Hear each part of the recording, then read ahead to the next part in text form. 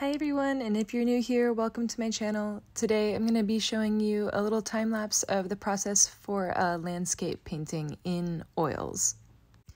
And before we get started, just as a quick note, this video isn't sponsored by anyone, but if you want to support my work, you can purchase my paintings from my website, or you can join my Patreon, or you can comment and subscribe to my channel. All of these things really help me out.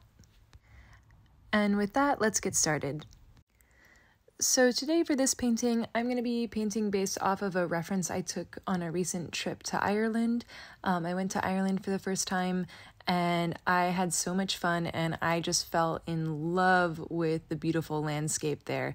It's different from the landscape of California. It's a lot more green. There's a lot more, just like it gets a lot more rain, so you have a lot of green fields. It's a little bit flatter than California, but there are areas where you can kind of get a little bit of a view and get a vista of just the expansive hills or the expansive fields in Ireland. So that's the reference that I had for this one. We were on a hike in Western Ireland, and we kind of got up to this higher vantage point, and you could just see this whole patchwork of fields in the Irish landscape, which was just so stunning and beautiful. And I loved how the green fields were kind of just going off into the distance and almost disappearing. So it was a bit of a humid day, and I feel like there was a lot of humidity in the air, and that gave the landscape this sense of atmosphere. So I felt like the fields were kind of disappearing off into the distance, partially because they were so far away, but also I don't know if the humidity had an effect on that. And it was kind of this like overcast, cloudy sky, which I also think that like overcast skies can be fun to paint because you can have a lot of freedom in which color you choose for the sky. And so you can see here in this painting, I put in almost like a pinkish, a yellowy pink sky, which contrasts really nicely with the blue of the fields off in the far distance. And then as I'm building up the colors towards the foreground, I'm making them a lot greener and a lot more saturated. So I'm using a lot of atmospheric perspective here and just really taking advantage of the actual atmospheric perspective that I was seeing when I was in the landscape, and exaggerating it a little bit as well. It wasn't quite as extreme when I was there, or even just looking at my photo reference, but I really wanted to create this sense of deep space in the image. And I think it's really fun to be able to do that, even on such a small painting, to be able to create this sense of expansiveness and deep space. So what I'm doing with this one, I'm trying to use atmospheric perspective, not only shifting the things far into the distance to a much bluer tone, but also in the foreground, I'm using a lot of strong contrast, while in the background, I'm keeping the contrast really low. And so a lot of the shapes that I'm seeing here, and one of the things that I found just so charming about Ireland is that there's all these fields that are separated by these stone walls. And so it kind of creates a patchwork. It's almost like a quilt of farmland that just spans out into the distance. And so I'm using that to create interesting variations in shapes, and also to give some contrast. So we have the walls and the trees that kind of separate these farms. They're really dark. They're casting shadows, and then further out into the distance, I can reduce the contrast between the walls and trees and the fields themselves. So you can see as I'm going kind of further back in the image, the trees and the walls are going from the really dark, saturated green to a more kind of muted green color that's just a little bit darker and a little bit greener than the fields themselves. Another thing that I was thinking about as I worked on this painting was to make sure that I had variation within the shapes that I was creating in the farmland. So as you can see, the trees and the stone walls, they kind of divide up the green of the fields into little, I guess they're not rectangles, like rhombuses, diamonds, like these diamond shapes. And so, but I didn't want the shapes to just be like one flat color of green.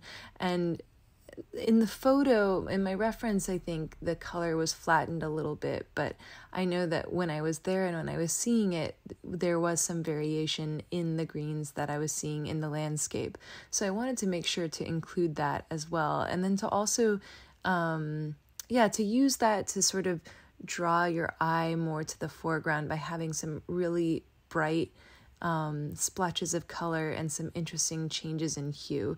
So I'm kind of going back and forth with the brush and the palette knife to bring those colors in and also give the painting a little bit more texture too, because I want the foreground to really feel like it's coming towards you and then the background to really disappear into the distance.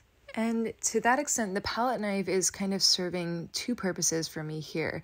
In the foreground, it's giving me some really sharp lines that create strong contrast and I feel like draw the eye. And then in the background, I'm actually using the palette knife to blur a lot of the edges and to sort of merge the shapes together a little bit to get that atmospheric perspective. So I think it's interesting how we can use the same tool, but it can lead to really different effects. And with this painting, it was really fun to see how far I could push the greens, just how saturated I could make them, and even bringing in some yellows into the fields as well, just seeing what I could do with those colors, because it is so different from the landscape I'm used to painting in California, which has a lot more golds and yellows and browns in it. So I was just really enjoying getting to explore that color palette with this landscape. And yeah, the landscape of Ireland is just so beautiful. It was such a great motif and something that's so fun to paint. I'm a big fan of the writer John O'Donoghue, and he speaks a lot about the beauty of the Irish landscape. And I think when I went there, I just felt an immediate connection to what he was saying. And I think that there's such a healing property of being out in the landscape, and also when we can go somewhere and we can see such a vast distance. Like, I feel this sense of awe that I'm connected to in the landscape. So I mean, it may be ambitious to try to convey such a sense of awe in a painting, especially in a really small painting like this, but I had to at least give it a try, you know.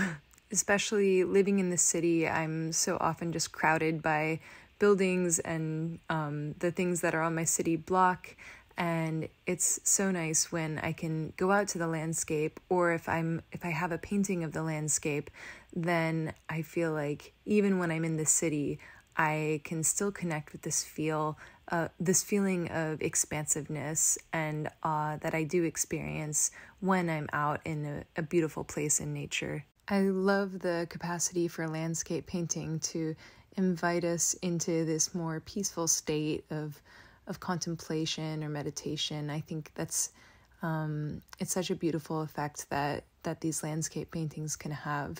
And as an artist and as a creator, I just find nature to be this endless source of inspiration.